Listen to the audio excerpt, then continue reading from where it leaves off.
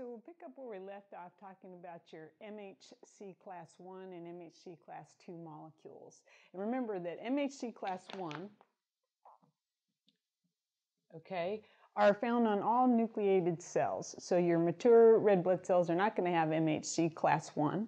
And again, this is particularly important with regard to the CD8 positive cells, which we'll get to later. CD8 positive T cells, which are cytotoxic, will be able to kill the cells that have antigen, pathogen antigen displayed in the MHC class 1 molecules. So you've got bad guys displayed here, and that's what the CD8 positive cells look at in order to kill the cell. And an important component, important correlation, is when a cell is infected by a virus, it will increase the expression of interferon alpha and interferon beta, And what these two do is they increase the expression of the MHC class 1, which enables your system, your body, to clear that virus. So if you see oftentimes questions about how does the body respond to viruses, how does the body respond to bacteria or to fungi. So it's very important with regard to viral protection that you understand the mechanism of interferon alpha and beta, increasing the expression of MHC class 1 in order to eliminate virally infected cells. And of course, this cell is cytotoxic, and it blows up that cell with the use of lysis. Okay? And we'll get more into that as we talk more about cytokines. So question number 5 is, what cells have MHC class 1 molecules on their surface? A, antigen-presenting cells. Yes, that's a nucleated cell, so they do have it. B, all nucleated cells, mature red B cells, are not nucleated, so that would be the case as well. So essentially, basically, all nucleated cells. In terms of number 6 is, MHC class 1 molecules may have, and this is what we were talking about yesterday with regard to the HLA designations. So if you remember that MHC class 1, when we talk about human leukocyte antigen, A, B, or C, you know that you're talking about an MHC class 1. So in this case, the answer would be A, HLA A, B, or C. Whereas if you have MHC class 2 molecules, so MHC class 2 molecules, those are only going to be displayed on your antigen-presenting cells. And as we discussed yesterday, those are going to be your macrophages, your dendritic cells, and your B cells, And this particular MHC class 1 we'll unpack a little bit more in detail, but at this stage, let's discuss answer number B, which is these would have human leukocyte antigen, and then you can say DP, QR, just like the alphabet PQR, And that's what, let's make this a little more clear. So this is what when you're dealing with an MHC class 2 molecule, you'll know that with regard to whatever number is in front of here, if it's a DP, then you're dealing with HLA DP, which is an MHC class 2 molecule. Now, one interesting point about this is with regard, as we talked about yesterday, with regard to the MHC molecules, they're specific to the species, but you and I might share the same HLA or MHC molecule, And in fact, that's how we match with regard to transplants. The other aspect of that is with regard to MHC molecules and MHC class 2, remember, this is antigen presentation, that you may need, for example, particular MHC class 2 to be able to properly present to the T cells.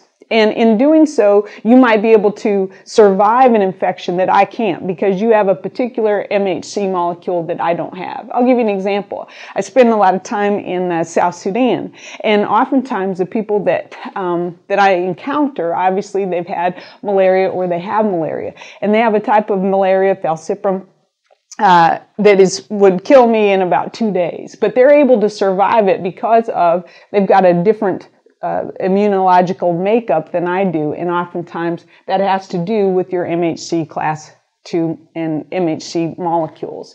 And so, in other words, it's there to enhance the survival of the species. So, in question number 7, which of the following increases the number of MHC class 2 molecules on the cell surface?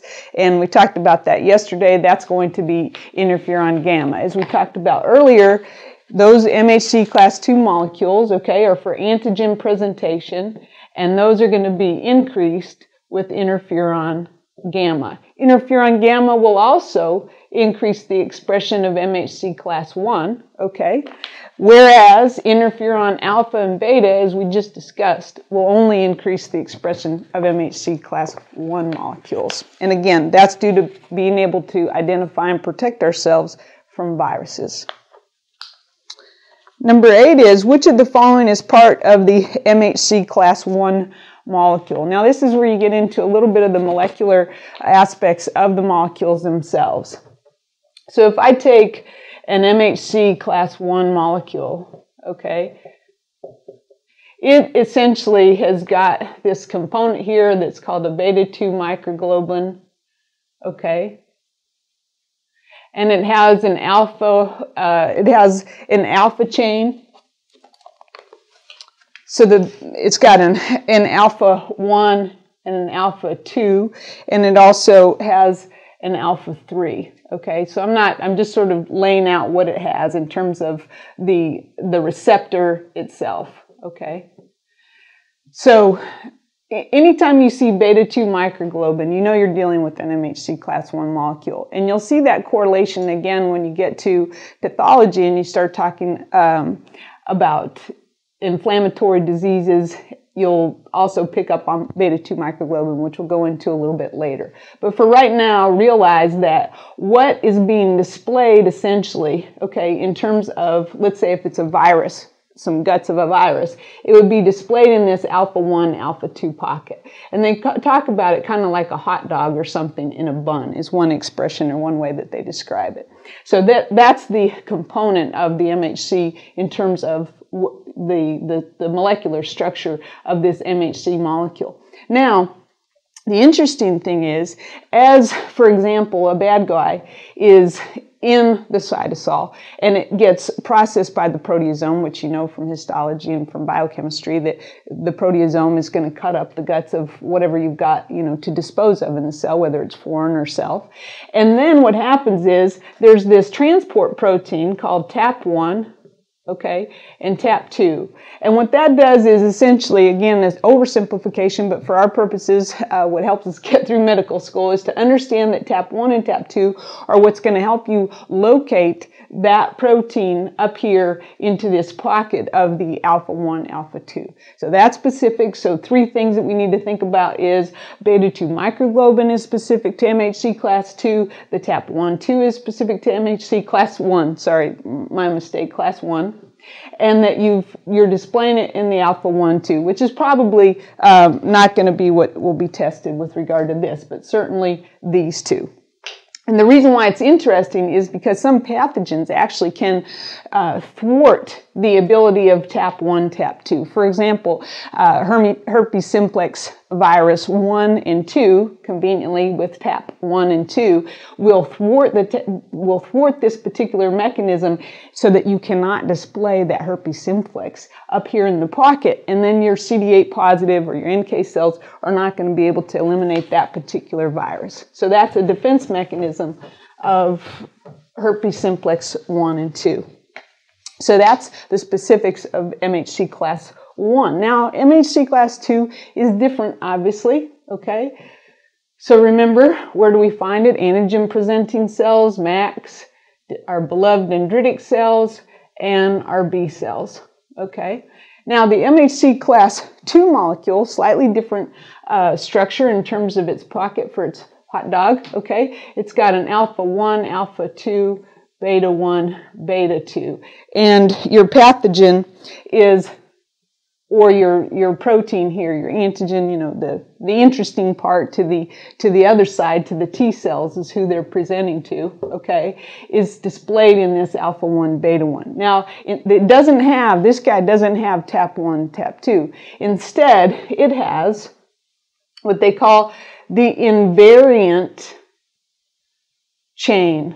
Okay, and the way that I think about the invariant chain, it goes through that whole proteasome, you know, processing them, and that's standard for cells. But the way I think about the invariant chain, again, an oversimplification, is that it's like the bus driver, right? So the bus is going to take the pathogen or the guts of it, the protein, to be displayed up here. And what the invariant chain does is it takes a look and makes sure that it's the right thing that's being displayed. So if your invariant chain is not working, then obviously you're never going to you're never going to get your protein displayed up here in order to display it to the beloved T cells. All right. The other important thing to think about with regard to MHC class 2, which we already said was DPQR, right, is in terms of HLA designations. So that was, you know, unique to this.